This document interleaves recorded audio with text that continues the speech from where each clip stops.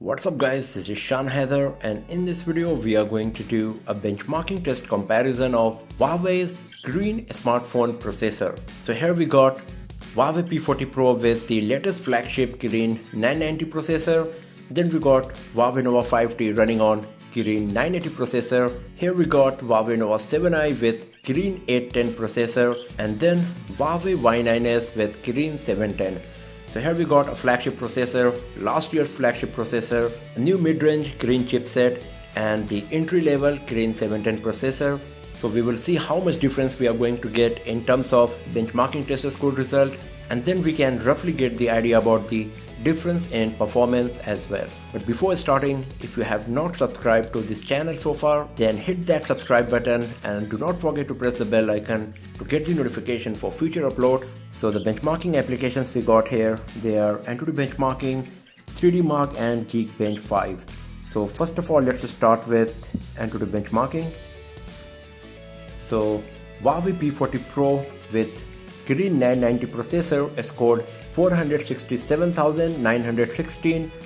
Huawei Nova 5T with Kirin 980 scored 386,713. Huawei Nova 7i with Kirin 810 processor, it scored 302,037. And Huawei Y9s with Kirin 710 processor, it scored 183,848. So as expected, P40 Pro is at the first spot, and after that it's Nova 5T, Nova 7i, and then Y9s. You can also have a look on the individual tester score result for CPU, GPU, memory, and UX, and as you can see that the pattern is exactly same in all of these four tests. P40 Pro is at the first spot, after that it's Nova 5T, then Nova 7i with Kirin 810, and then Huawei Y9s. Now let's go back from here and let's have a look on 3D Mark. So this one is divided in two parts, Slingshot and Slingshot Extreme, and Slingshot Extreme is divided in OpenGL and Vulkan. So first of all, let's start with Slingshot.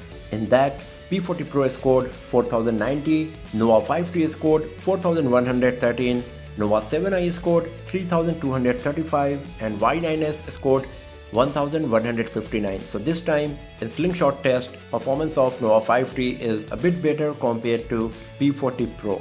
Now talking about the Slingshot Extreme, it's the same exact pattern that we have seen earlier in Antutu benchmarking.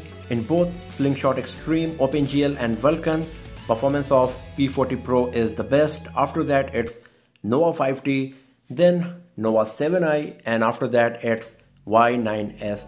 So in out of these three tests, in two of them performance of P40 Pro with Kirin 990 processor is better. So once again we can consider it as a winner. So first position, second position, third position, and fourth position. Now let's go back from here and let's have a look on the next test, and that's Geekbench 5. So Geekbench 5 is divided in two parts, CPU and compute. And CPU is divided in single core and multi-core. Once again, P40 Pro is winner in single core and multi-core both. After that it's Nova 5T. Third spot once again is occupied by Huawei Nova 7i, and after that it's Huawei Y9s. So we are getting the exact same performance that we are expecting from the chipset, because the best one we got on P40 Pro, after that it's Nova 5T, then Nova 7i, and then Y9s. And the benchmarking tester score result is also proving the same point, that these processors are going to perform in this manner. Let's go back from here and let's have a look on the compute test result. And it's the same thing once again.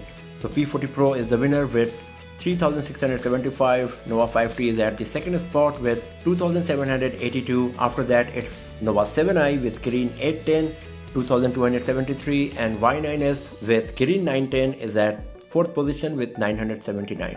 So considering the category and performance level of all of these Huawei's Kirin chipset, the benchmark tester score results are pretty valid. But here we are not trying to show that one chipset is bad compared to the another one, because all of these Kirin chipset are targeted to a different segment of the smartphone. For example, Kirin 990 is the flagship for Mate 30 Pro and P40 Pro. Kirin 980 is the flagship processor of last year. After that we got Kirin 810, that's a mid-range smartphone chipset, and at last we got Kirin 710, that's a smartphone chipset designed and developed by Huawei for budget smartphones, and that's why we are getting the performance accordingly as well. So now you can get the idea that how much difference you are going to get in terms of performance between these chipsets if you are going to buy Huawei smartphones. So that's all for now, friends. Thanks for watching this video. If you found this video useful, give it a thumbs up, share it with your friends, subscribe the channel, and do not forget to press the bell icon to get the notification for future uploads. And I'll see you guys next time in another video. Have a nice day.